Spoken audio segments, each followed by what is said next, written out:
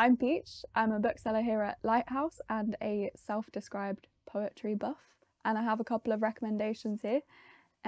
Two of them poetry books and two of them fiction books. Firstly, I have Homie by Danez Smith.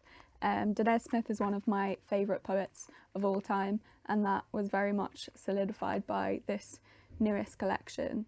In this, they've just kind of written about friendship and family, both chosen and the one that you're born into, and how friendship and family really are saving grace in the hard times.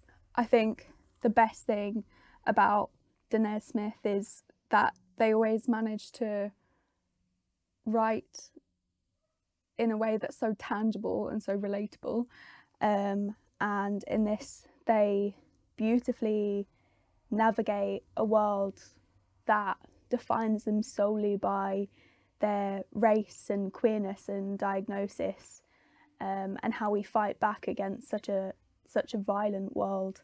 So that's that one. It's a rallying cry and a reminder that the revolution really is based in friendship and in love. Next I have Ada Limon's The Carrying, and I love this collection. It feels like the poet is really having a conversation with you in every single one of the poems, and I usually hate the idea that poetry is this kind of fiction that is almost non-fiction, that it always has to be completely based in the poet's own truth and life, and it feels like she plays with that in this, which I really enjoy. It's full of revelation and at times it's devastating, but yeah, it's very audible and tangible. She's the queen of description, and I really enjoy it.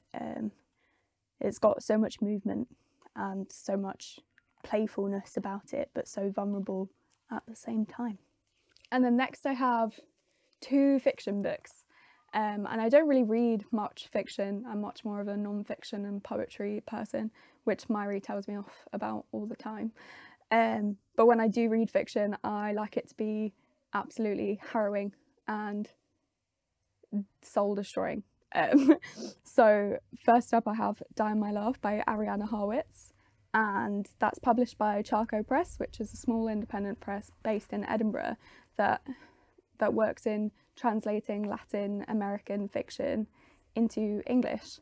And this one, I think it might have been the first or one of the first ones that they brought out, and it rattled me, like shook me to my core, which I loved.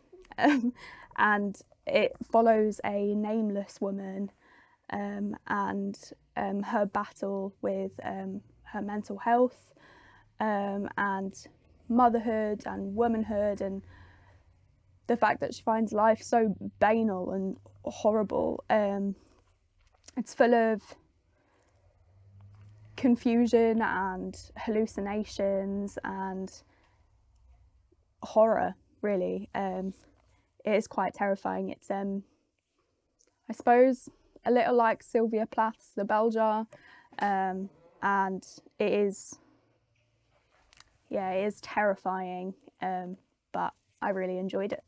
So, and then next I have Tender as the Flesh by Agustina Bazterrica, which is very new, very recent, and it's a bit dystopian, and essentially the plot is about like a almost government conspiracy for eating human flesh, and yeah, so it follows the main character Marcos, who is in the business of butchering human flesh, but he's not allowed to call it that, and it's essentially about his breakdown in this kind of like Orwellian doublethink of understanding what is really happening but never being able to speak about it. And yeah, it is at times truly disgusting, but mostly written quite beautifully in a really harrowing way. So I really enjoyed that too.